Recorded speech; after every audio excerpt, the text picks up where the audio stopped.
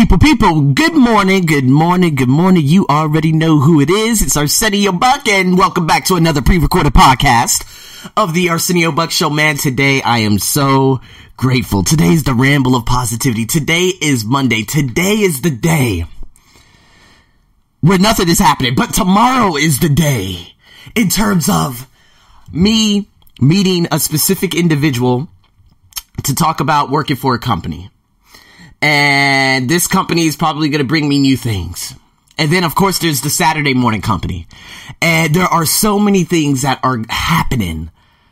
I mean, oh, God, first and foremost, let's focus on what happened last Thursday. Okay. Well, actually, technically, today is Friday. And I'm doing this on Friday, 3 days before Monday. But actually just happened yesterday. But you guys are going to listen to it on Monday morning. So here it is, guys. I got to be grateful. I got to be so grateful for my man, Steve Pipe, who came on board. And I still recall seeing him, of course, at the park, along with so many other people and so many other fitness gurus. And you know what I love so much about him? He has just such a wonderful story. His vibe is unbelievable. And the knowledge he has is just mind-blowing. Like, he was talking to me because, of course, he's from New Zealand, and he had to catch fish a certain way, and he was talking about, you know what, how can we preserve fish and whatnot. He's like, so many people, all these fisheries, they go out and they catch ridiculous amounts of fish.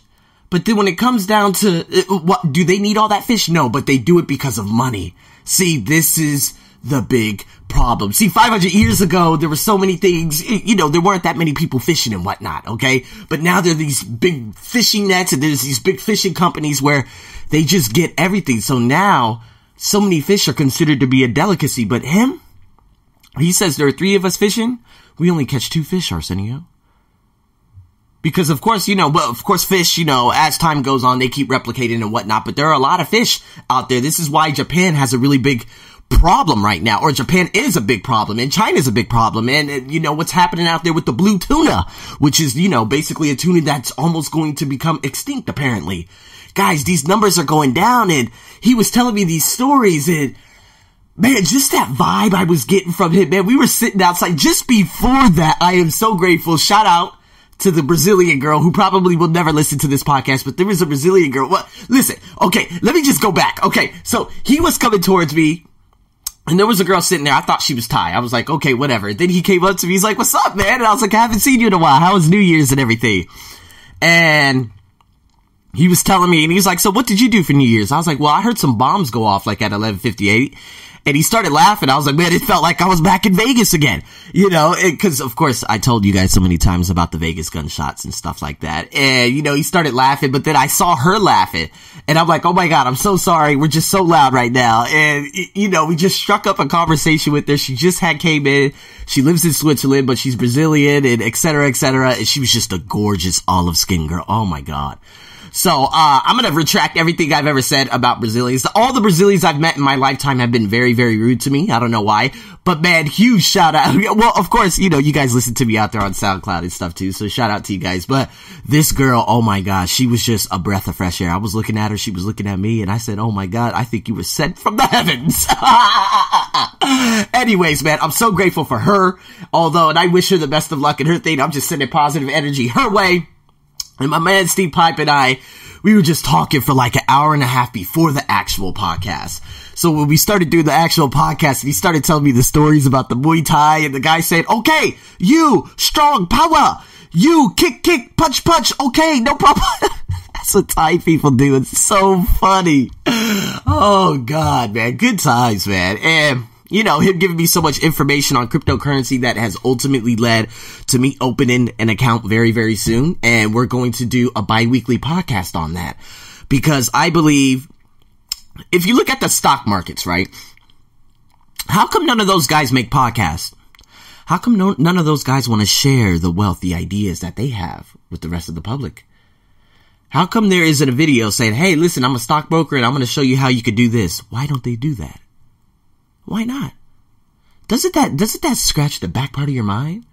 Warren Buffett, so many people hail him. Oh my God, he's a wonderful guy. He's this and that. But how come he doesn't have a podcast sharing, hey, you know what? To all the Americans out there, I'm going to show you how you could do this. And then if there's a big change coming, he could say, hey, listen, there's a big change coming. I want you guys to do this and drop out of this and do this. None of them do this. There's not a Bitcoin podcast out there right now. Well, there kind of technical, a little bit is, but there's not much behind it and there's not much audience because so many people are in denial with it. But now, after talking to Steve just yesterday, which you guys are actually going to be hearing on Monday, I'm so grateful because now this is like an easy game. And that's what I ultimately want to do with my podcast, is share all the ideas and the things and tools that have helped me propel me forward and share them with you guys. So now, and going forward, I'm so excited with what's happening in my life because, you know, just a week ago, I got denied a job in Chile, which was going to pay me pennies. Just a month ago, I got denied a job here in Thailand, which probably was a very, very bad job because I'm guessing I just wasn't supposed to get that particular job. But now everything is coming into fruition and now I understand what my purpose is. See, if it wasn't for this particular company on a Saturday and this particular woman who's absolutely gorgeous beyond belief, and I'm going to meet her for the first time for an interview in terms of a construction company and so many other things happening on Tuesday, if it wasn't for those things, or if it wasn't for these denial of jobs, there's no way I would have created that or even applied for these jobs or whatnot over the past, couple of weeks. And so here I am with so many people on YouTube commenting, so many people just following me, subscribers coming in from left and right. And I just got to be grateful. Not even for that, because you know what? I don't want 100,000 subscribers. I don't want 10,000 subscribers. I just want my own community. And so those of you who are listening to this podcast around the world, see, when you could just wake up and say, I am content with everything. I am content and grateful for everything that is occurring in my life right now. And everything, I am so responsible, 100% responsible for everything that is happening in my life right now. When you can do that, you now have control of your life. Even on Thursday, I'm telling you, Thursday, oh my God, yesterday, which is Monday. Thursday was just such a game turning day because then this gorgeous girl that I told you guys about, I still don't know what she is, but I think she's I don't know where she's from, but she just got it going on. You know what I'm saying? Listen, gentlemen, when you see something like that, you say, oh my goodness gracious, I don't know what to do with myself. And you know, it's the morning, so my vocals aren't working that much, but man, oh my God, she added me out of nowhere online. I was like, oh my God, I'm supposed to join your class this morning. She's like, I was waiting for you. You've been ditching my classes. And I said, how can I make it up to you? She's like, that's for you to find out. I said, dinner at 8. She's like, done. Done. Hey, listen, it's that easy, gentlemen. You just gotta be cool. You just gotta be calm, cool, and collective. See, a lot of people, they overthink it and say, oh man, what should I do? Just say, man, hey man, let's just go grab a coffee. Let's go grab a lunch. If you don't like it, peace out. You know what I mean? And that's the rejection. If they say, oh, well, I'm busy, bye. You know, you just on to the next. But she is a wonderful trainer. She went to the top international school in probably Asia.